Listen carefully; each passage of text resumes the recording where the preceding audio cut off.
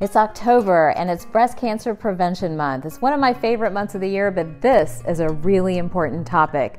We know that today, almost 1 in 8 women in the United States are affected by breast cancer in their lifetime. And the conversation around breast cancer prevention is a serious one and one not to take lightly.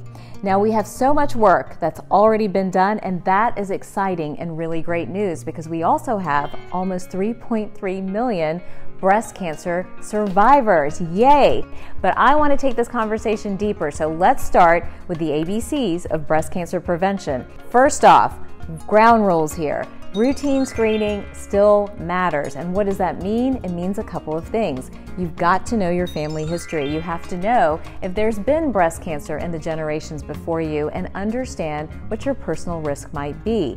Once you know your family history, then screening ourselves every month. So many of us are not doing this. I think I forget too, but screening every month to make sure that you're not picking up anything new in your breast is really important as well. And hey, it's easy to do. So maybe put a reminder on your phone so you remember to do that every single month, maybe at the same time every month as well. When it comes to mammograms and ultrasounds and MRIs and all the different screening techniques, we know the recommendations, right? So it's 40 for women that don't have a history of breast cancer, and they're supposed to now be doing it every 3 years. For women that have a family history of breast cancer, that number drops to 35.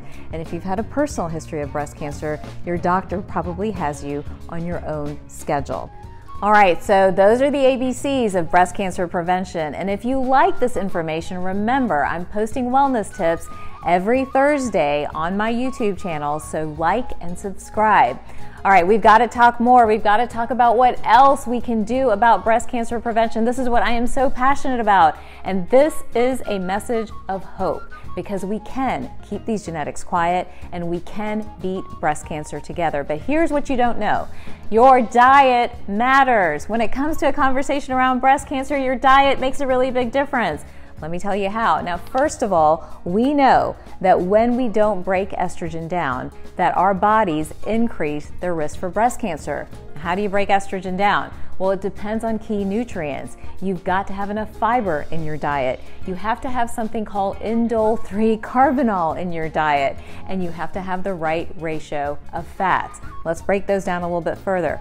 Getting that fiber in can come from different sources, but a plant-based, a predominantly plant-based diet provides us with the 40 or 50 grams of fiber that we need every day to take estrogen from point A to point B so the body can use it and then get rid of what it doesn't need. We also know that cruciferous vegetables like broccoli, kale, cauliflower, Brussels sprouts, some of my favorites, they have indole 3 carbinol in it. And again, that takes estrogen and chops it up, sending it off to where the body can use it, but then getting rid and dumping what we can't use anymore. And keeping those estrogen levels in check and the storage of estrogen levels in check is a key concept around breast cancer prevention.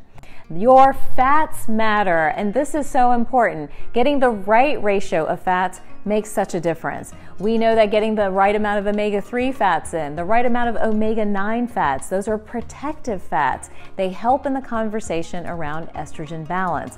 What's actually happening is most of us are getting too much saturated fat, or we're overheating our good fats so it's not doing what we need them to do. Getting in those 2 servings of fatty fishes per week, like salmon or tuna, can get those omega-3 levels up to where they need to be. A tablespoon of ground flax seeds every day provides you with the fiber and with the omega-3 fats that we need when we're talking breast cancer prevention. Getting in about 4 to 6 servings of those cruciferous vegetables and getting those omega-9 fats in by taking maybe a tablespoon of olive oil every day also helps us metabolize estrogen better. All right, your diet is connected to another really important topic around breast cancer prevention. The gut. Ground zero is what I call the gut. The gut is responsible for, again, taking estrogen, breaking it down, eliminating it so that it doesn't build up, your body doesn't build up excessive amounts of estrogen.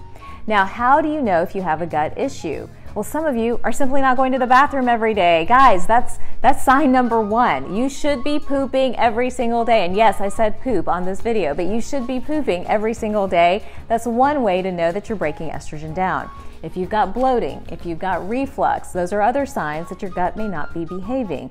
Why? You might not be getting enough fiber. You might be getting too much sugar, which overgrows yeast or candida in the gut, messing up estrogen metabolism.